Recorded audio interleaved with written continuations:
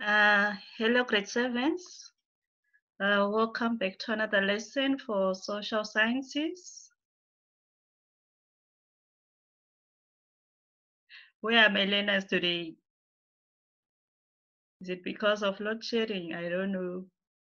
Okay, so I'll just proceed. Then maybe they'll watch later the recording.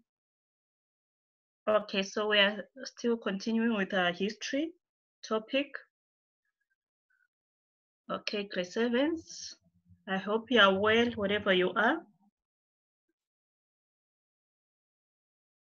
Okay, just a reminder about the informal assessment that you're going to write next week for social sciences, which will be there on the 23rd of July. So the topics that I'm going to assess you on are the following: the Kingdom of Mali and the city of Timbuktu, 14th century. So that one will be for history. And then for geography, I'll assess you on map skills. So those are the two topics I'm going to assess you on. So you write the test on the 23rd of July. So those topics, you did them in term 1. So they are not new to you, but we'll try to revise them also from Monday up to Wednesday before you write. Okay, grade 7s. So those two topics from term 1. Just go through your notes that were given in term 1 for those two topics. If you've got a textbook, you can use a textbook just to revise and go through. Okay. All right. Because I don't want you to fail the tests, even if it's an informal assessment. Okay, grade 7s.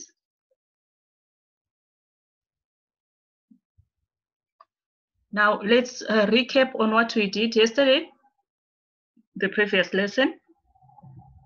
I hope you were shown the pre-recording.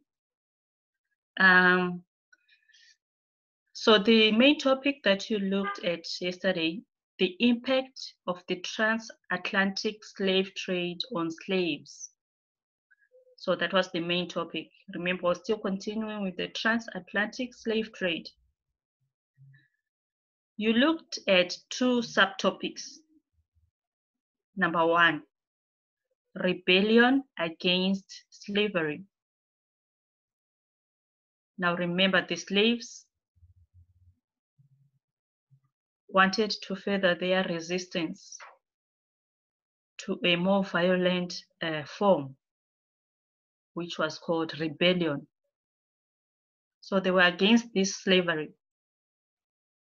And then we looked at Ned Turner and his revolt in 1831. So Ned Turner started a rebellion or a revolt in 1831 when he killed the slave owners. So that was his way of rebellion against slavery. So that is what we did yesterday. Okay. And then revision of previous activity. Let's just revise the homework that I gave you. I hope you did your homework, grade 7s. So we're going to revise the homework together. Just correct your work. Okay.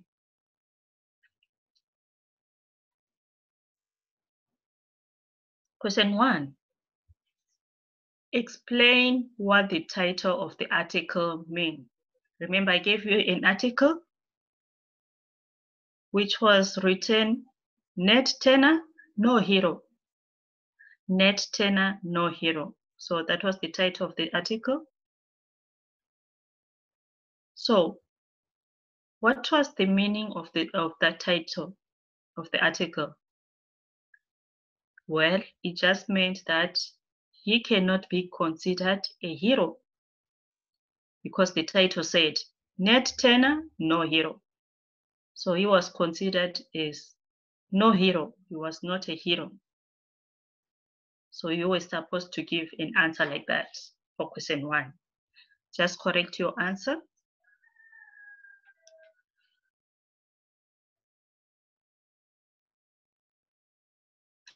Hello, grade 7s. I had no one in class. Are you good? Yes, ma'am. Okay. Before I proceed, can I have your names and surnames, please? I My want them. name. Oh, My name. just type privately to me. Do you know how to type privately? Oh, I'm happy I have learners in class. I was alone, talking alone. Okay, can I have your names and surnames? Just type them privately to me. We have time, don't worry. Okay, I'll be checking as they come in. Okay, thank you, Angelina. Let me just record down. September, thank you.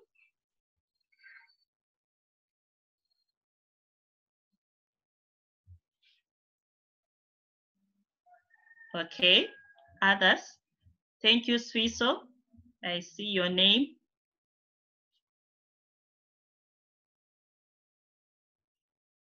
Anyone else?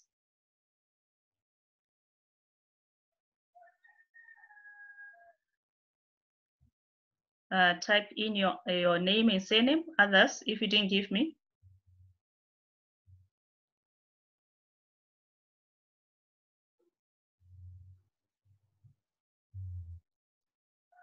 Huapili, give me your name and surname.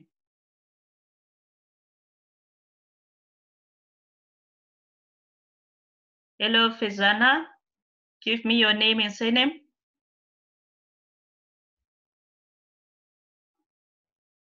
Bright. Is it Bright Nkosi? Should I write that one? Those who are coming in. Ma'am, do not write Bright Nkosi. That is my father's PC. Just write Peggy Temper. Okay. Peggy Temper Nkosi. Oh, okay. All right. Sorry. Okay. It's fine. Yes, ma'am. All right. Others, give me your names and surname. Those who are coming in now. Yes, Fizana, how are you?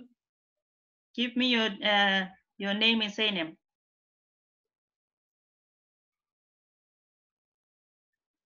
So that when we assess you, I know your names.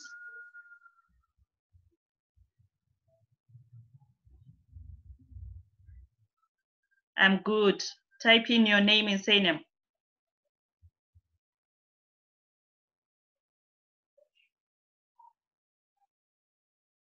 Okay, grade 7s, let me just go back for those who came late. Just a reminder, you know that you're writing informal assessments next week. For social sciences, you'll be writing on the 23rd, on Thursday. So just a reminder, the topics that I'm going to assess you on. There are 2 topics. You did them in term 1. Now for history, I'm going to assess you on the Kingdom of Mali. You still remember the Kingdom of Mali from term 1? And then for geography, I'm going to assess you on map skills. So those 2 topics, make sure you go through them, you revise. If you've got a textbook, it's good.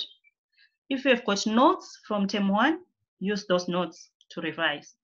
But we're also going to revise from Monday, Tuesday, and Wednesday before you write your informal assessment. So we just want to finish our topic this week. Then we'll do the revision Monday, Tuesday, and Wednesday. Remember, you did the topics in term 1, so it won't be something that is new. We'll be just revising. Okay. Are you good, grade 7? Did you understand what I said? About yes, ma'am. Yes, okay. ma'am. Yes, All right. Okay. So the Kingdom of Mali and map skills. Good. Let's proceed. So I was the recap of previous lesson, what you did yesterday. we looked at these two topics, rebellion against slavery and also the Nat Turner's revolt in 1831. Okay, I'm waiting for the names and surnames for others. Just type them, I'll see them. Let's proceed. Okay, let's revise our homework. Did you do your homework? Let's revise. Take your homework, make corrections. We revise together. Remember, class 7s, writing and reading is very important in social sciences. You're supposed to read every day and write so that you improve your skills and gain understanding of how to answer questions. Are we together? Okay. Question 1. Explain what the title of the article means. Remember, I gave you an article about Nat Turner. The title was Nat Turner, No Hero. Nat Turner, No Hero.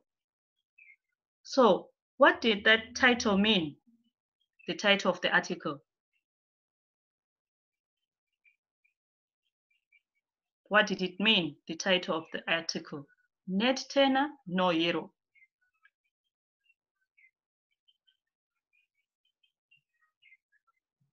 Okay, so your answers were supposed to be, he cannot be considered a hero. So he was not considered a hero. That's why the title says, Nat Turner, No Hero. Okay, so just correct your work there, grade 7s. For question 1.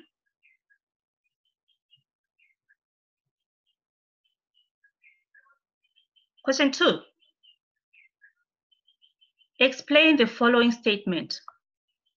One person's freedom fighter is another person's terrorist. What does it mean? People who were slaves would regard what he did as heroic. So to slaves, Nat Turner was a hero. Are we together, grade 7s? So he was a freedom fighter for slaves. So slaves would see that Nat Turner was a hero. But the slave owners would regard him as a terrorist because of the people he murdered. So he'll be a terrorist in the eyes of the slave owners. So that's what the statement means. The slaves regarded him as a hero, while the slave owners saw him as a terrorist because he killed people. Okay, I hope you are correcting your work. Question 3. The writer of the letter says, Turner found religious justification for wanton murder. What does it mean? A. Identify what Turner did. He led slave rebellion in which slave owners and their families were killed. Remember, Nat Turner said that God talked to him in a vision, and he told him to free the slaves. So he was telling people that God had talked to him to liberate the slaves. Therefore, he led the slave rebellion in which slave owners and their families were killed. So he used the religious justification to do murder. Do you understand now? He used the religious justification to do murder. Okay. Question B. Explain why he did this. Why did he do that, Nat Turner? It's because his hatred for slavery made him to do the rebellion. He hated slavery. He didn't like it. So that's why he started the rebellion in killing those slave owners.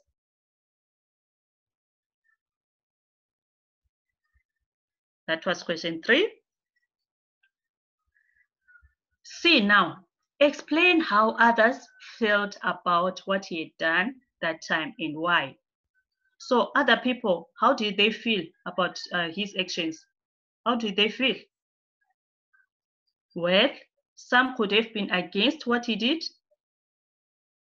Maybe they said it was wrong because he murdered people. Others could have supported him for his actions to liberate slaves. So other people could have said, he did a good thing. He was trying to free those slaves. You understand now? So there are two sides to that story. Against or support. Are we together, grade 7s? Let me just check, maybe a name and surname is Hello, Junior. I hope you're okay. Junior, can you type your name and surname? I need your name and surname. Others they gave me. So just type to me privately. Type your name privately to me. Junior, thank you. And then we proceed. So that was question 3C. Now, today's topic. Thank you, Junior. I can see it. Yes, Mien, welcome. I didn't see you. Type in your name and surname. Those who just came in, grade 7s, type in your name and surname. I only have 4 people of a class of 6. Thank you, Mien. I see your name.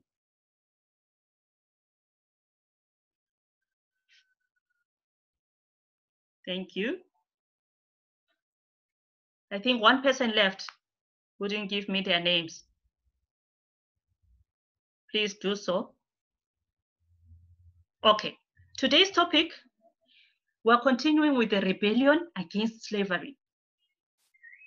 We're going to focus on 2 subtopics. Firstly, we're going to look at, let me just use so that you can see. Okay, we're going to start by looking at Joseph Sink and the Amsterdam Mutiny, 1839. So we are going to understand the Amsterdam and the Mutiny as we go further. And then we will look at the Underground Railroad. So we're going to focus on these 2 subtopics today. Let's move on. I want you to listen carefully. Stop chatting. Are we together? Okay. I want you to focus and listen. History is about telling stories, so you have to listen.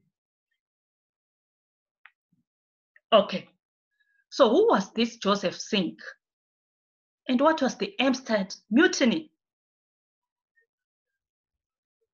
Now, Amsterdam, it was a ship that was that transported slaves from West Africa to Cuba. The mutiny. Remember, I gave you key terms to research. I gave you mutiny, if I'm not mistaken. It's an uprising, a violent uprising against authorities. Mutiny. Okay, so Joseph Sink, he was born Senyiwe Pierre. So this was his original name, African name, but he was changed to Joseph Sink. He was a rice farmer from Sierra Leone and a son of a local chief. So he came from West Africa, Sierra Leone. In 1839, he was captured by slave traders and shipped to Cuba in a Portuguese slave ship. So he was captured with other slaves and they were shipped to Cuba in a Portuguese slave ship. So this Portuguese slave ship is called the Amsterdam. That was the name of the ship. Okay, a Cuban slave trader named Ruiz bought the slaves from West Africa, including Joseph Singh.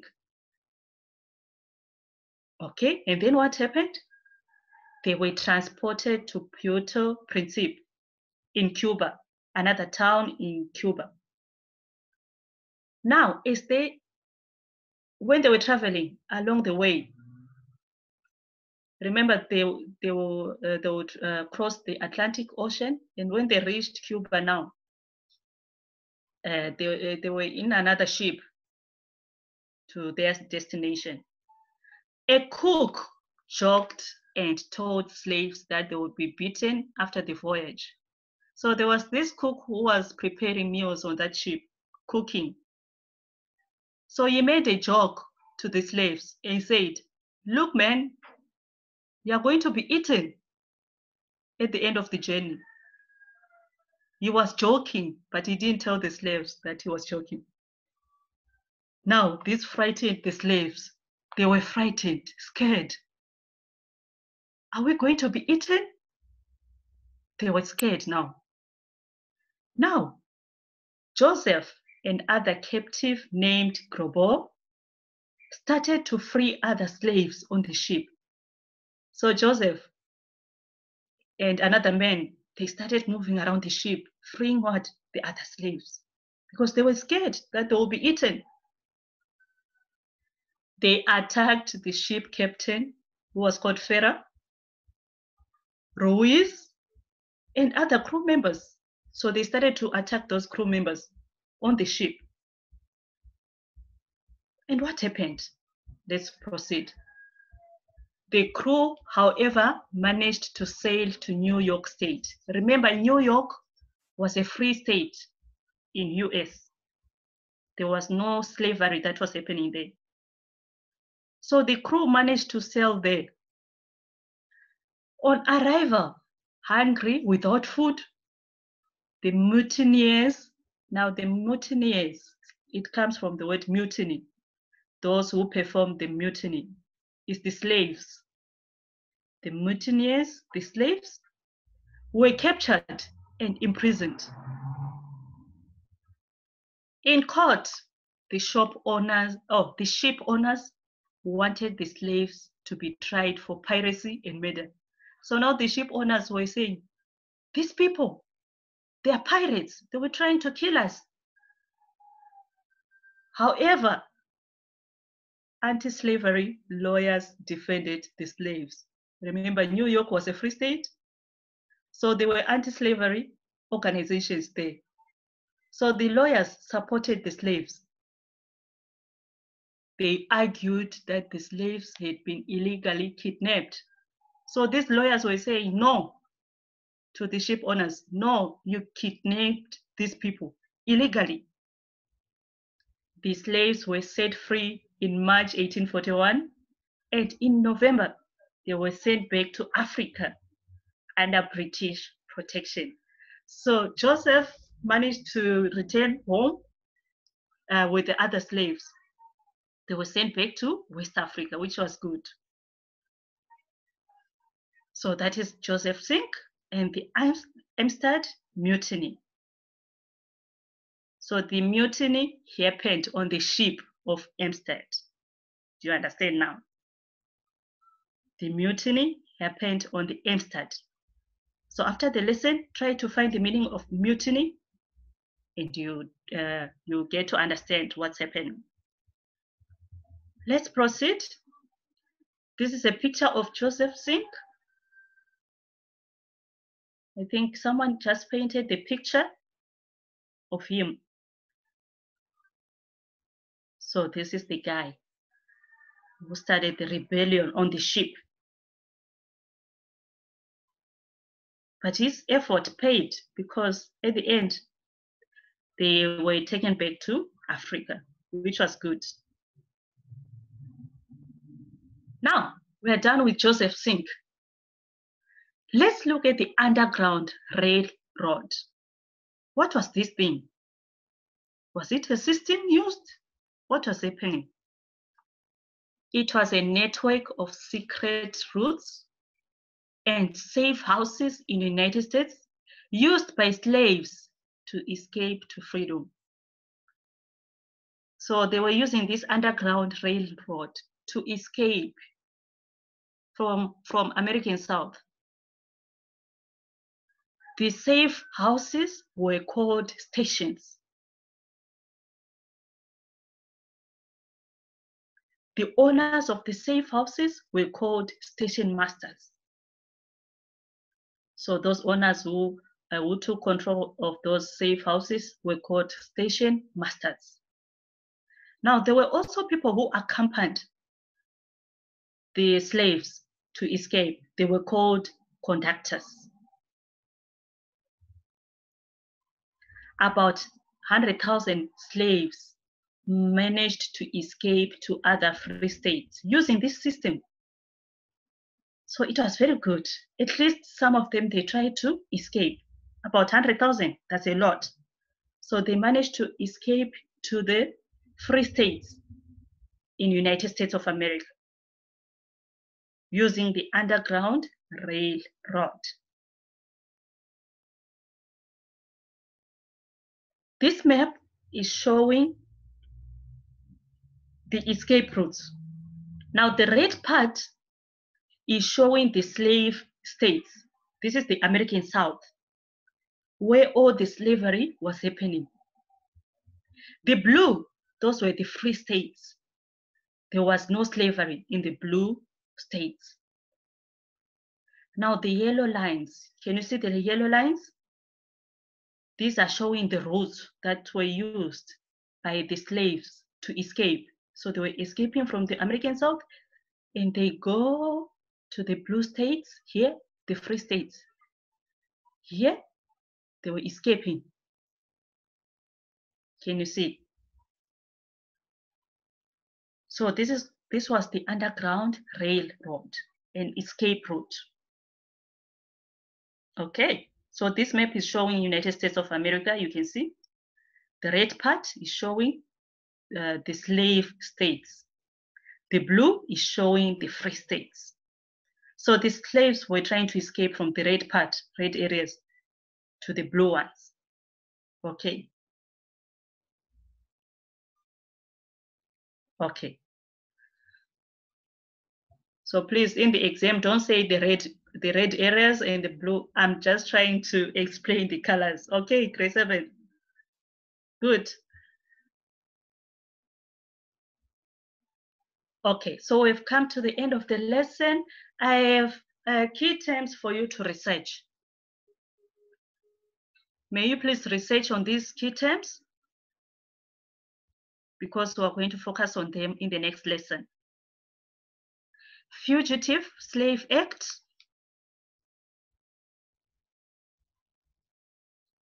militant action, army guerrillas, treason, emancipation, and refuge. Just find out what do they mean, those words, so that when you come to the lesson, you already have an idea. Are we together, grade 7s? Just copy the words somewhere or take a screenshot.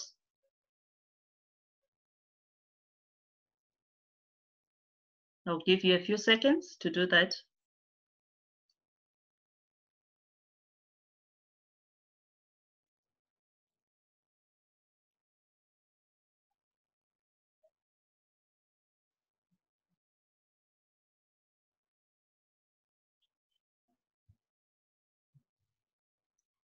Keep your names and surnames coming in.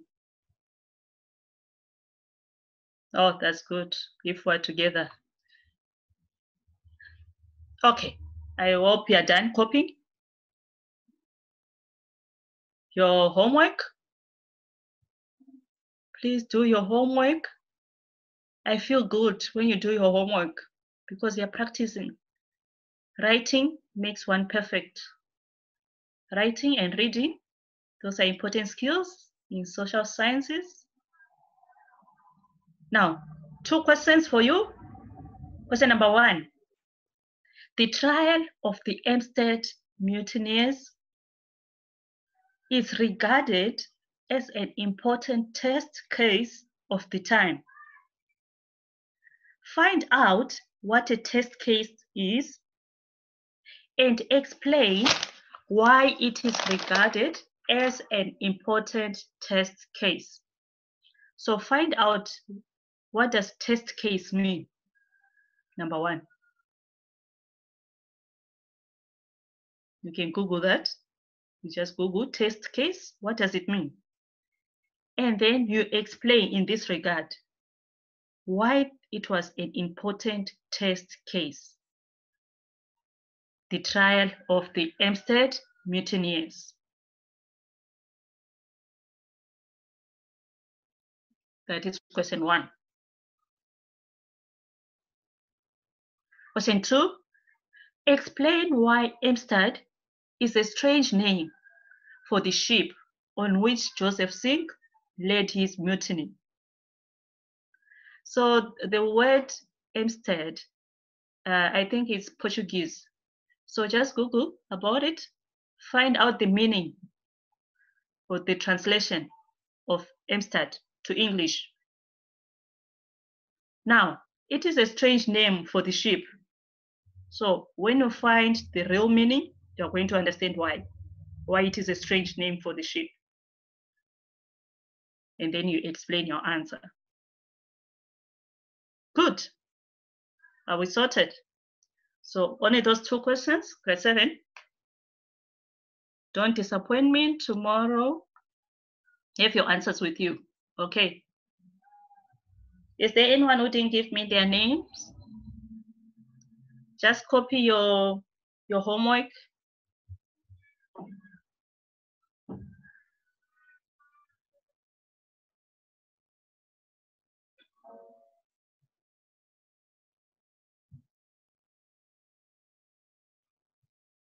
Copy your homework somewhere. Maybe if you're writing.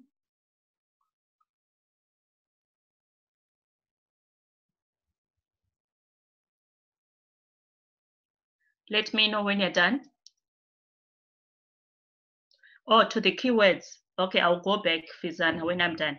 I'll go back and show you. Let's wait for others to finish the homework.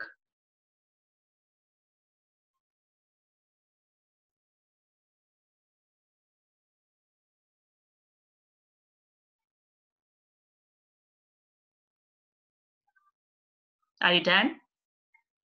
Grade 7? Yes, ma'am. Okay. Others, they are not responding, so I don't know if they're okay. Okay. Let me go back for, who asked me again to go back? Is it Fizana? Okay, let me go back on the key terms. Here you go, the key terms.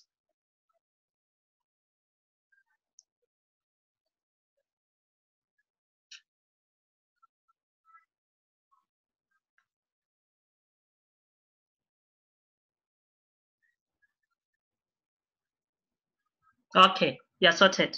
That's good. Okay, so grade 7s, don't forget about the informal assessment. Remember, I said 2 topics: map skills and the kingdom of Mali. Okay, so the second email is my email. If you've got any questions, I'll see you again tomorrow, same time. Take care. Be safe. Keep home. Bye. Bye.